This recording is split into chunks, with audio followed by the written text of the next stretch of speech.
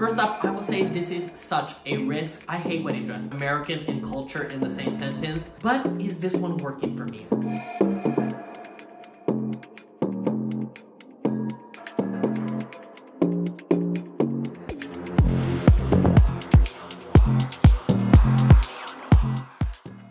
Hello my beautiful light brides. For those of you who do not know me, my name is Neon Noire. I'm a half Italian, half Canadian drag queen living in Belgium. And if you're new here, go ahead and hit that subscribe button. Today, we are playing my favorite game, FAB or DRAB, where we rate the looks of RuPaul's Drag Race UK versus the world, Season 2, Episode 7, and let you know if the looks are fab and fabulous or drab and awful. And make sure to stay tuned all the way to the end where we let you know who had my fab and drab of the week. This week's runway theme is Take Me Up the Aisle, where the queens must give us their best interpretation of a wedding-inspired look. So without further ado, let's find out who shined bright and who faded into obscurity. First up, it's Conda, and Conda has decided to give you classic bridal. She's coming out in a big white poofy wedding dress, and she's paired it with a blonde updo and all of the jewelry. She said, you wanted wedding, I am going to give you wedding. First up, I will say this is such a risk. I think that when they give you a theme, you're supposed to interpret it and make it your own. She decided to go with the most obvious choice. But I feel like she got very lucky because everybody else decided to go in a very different direction, and so she did stand out for being the only one to go down this classic route. So it actually worked out in her favor. She looks like a bride. She looks like she went to a wedding store, bought a really expensive wedding dress, put it on her, and gave you the full fantasy. Is it the most original? No, but does she look stunning? Yes. I will say that Hannah sometimes goes a little kooky and a little wild and sometimes gives you way too much character and not enough substance. She decided to stick to the theme and just really give you the best drag version of herself. Although this is not where I would have went,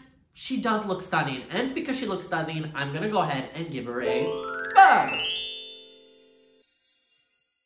Next up, it's Grande, and Grande is coming out in this yellow, or should I say off-white, I'm not quite sure what color it is, wedding dress. And she said she is giving you post-apocalyptic wedding dress. She decided to go with a concept and she stuck with it. She's paired this beautiful feminine ensemble with this face mask that is really giving you that hard edge and definitely making it more avant-garde. Before we get into the dress, when I heard the theme, I will say that I was a little bit worried for Grande. And I say this because on her previous look, she did a wedding dress inspired look with the guns and stuff on her back. So I was kind of curious what she was gonna pull off. So the fact that she went in this direction is super cool and super great because she is giving you yet another side.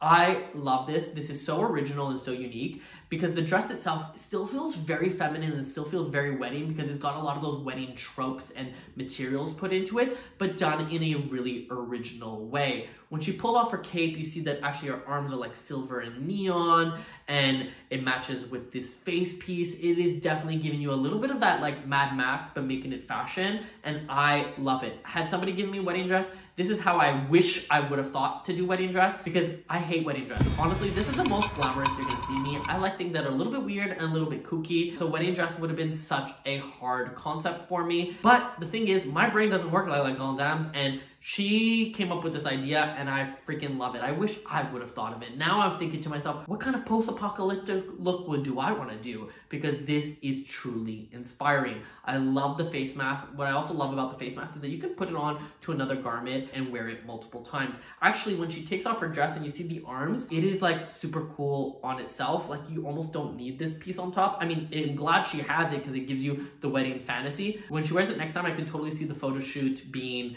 without it. You know what I mean? All in all, this is super cool, super original, super inspiring, and just great, honestly. I don't really have a lot to say except for FAB.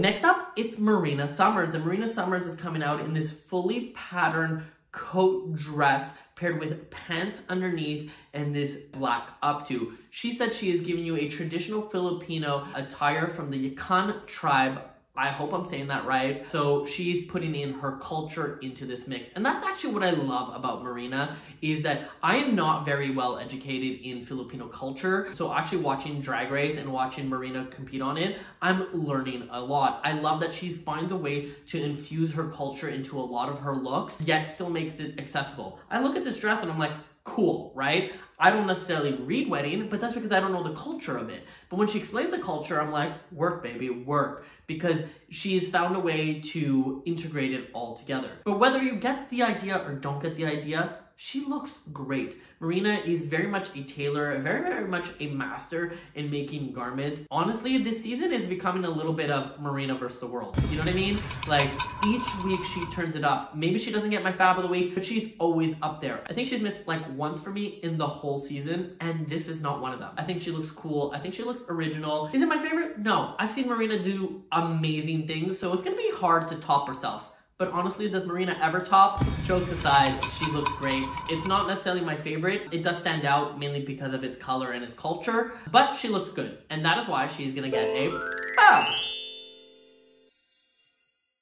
Next up, it's Scarlet Envy. And Scarlet Envy is coming out in this white pantsuit with gold trim and big black hair. She said, you wanted wedding? I am gonna give you the most American wedding you've ever known, and that is a Vegas wedding with Elvis. Now, for those of you who are not in the US or don't pay attention to the US culture, there is this thing in the US where you get married in Vegas where Elvis is your officiant. And I love that she channeled this. It is so camp and so drag, and it is such a unique take. It is definitely giving you American culture and putting it on the runway. Yes, you did hear me right. Use the word American and culture in the same sentence. I know, like, what kind of culture does America have, right? Jokes aside, I love this idea. I love that she is taking something so stupid and mundane and really turning it on its head. I was always wondering how people were gonna do Bridal and make it original, and this definitely fits the bill. This one doesn't need an explanation. You just get it.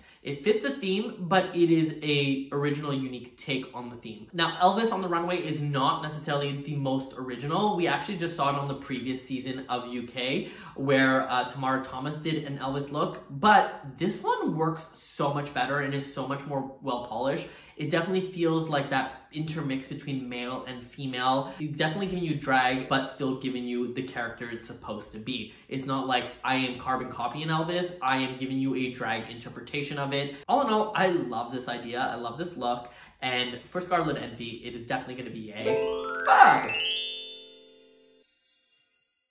Next up, it's Tia Kofi, and Tia Kofi is turning the corner wearing this white wedding dress. As she turns, you see that she has a baby belly, and you realize, oh my god, she's pregnant. She rips off this piece of fabric, and you realize, that's not an ordinary baby, that's an alien baby.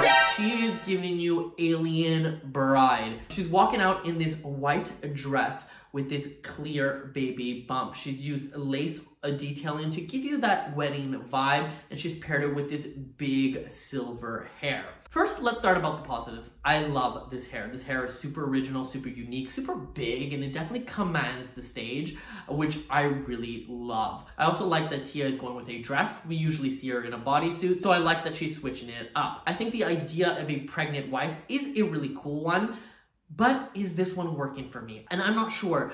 I don't know that I necessarily got Alien Bride, but also, like, why are we going with Alien Bride? On top of it, the other issue I have is that the baby should be the focus of this dress, but my eye keeps going to the hair because the hair is so big. So actually, I can't believe I'm saying this, I think the hair needed to be smaller. Or I wish the hair told me something else about the story. Like, had she not said it was an alien baby, I would have just assumed it was just like a badly done baby. You know what I mean? So I wish that actually the wig would come off and there would be a brain, or there'd be alien, or there would be something to give me that alien vibe that makes it a little bit edgier. You know what I mean? I feel like this is really in the middle. All in all, I will say that this is not my favorite look from Tia. And as you guys know, I've been a Tia fan. I've rated her well, some of you guys didn't necessarily think I should have. This one just isn't hitting for me, especially when you see what all the other queens are doing. This one really doesn't level up to the same way. All in all, this was a little bit of a miss for me, and that is why she is getting a DRAB. And that is it for this week's runway. What did you guys think of this theme? I personally thought that this was not going to be a great theme because I was expecting everybody to just come out with wedding dresses. But the fact that these queens really turned it up and went in different directions and gave us concepts on all of them made me actually love this theme. Who knew I would be a wedding type gal? But enough about that. Let's get into the reason why you guys are here. You guys are here to find out who had my fabs and drabs of the week. Well, my drab of the week this week has to go to Kofi. Honestly, she was the only one that I gave a drab to this week, and I find that hers just didn't measure up to everybody else's. But enough about the negative, let's get into the positive. Who had my fab of the week? Well, my fab of the week has to go to Scarlet Envy. I love this idea. I think it was very original, and I think that a lot of people are going to be like, oh, it should have went to like Grande. And honestly, like Grande was very spectacular, very over the top, very couture, but I just find that it needed a little bit of an explanation to get me to wedding, while Scarlet's you knew immediately, and it was very well done. A little bit simpler, but still done at a very high level, and that's why I gave my fab of the week to Scarlet. Y'all, next week is the finale, and I am super excited to see all the queens come back and show us their next looks.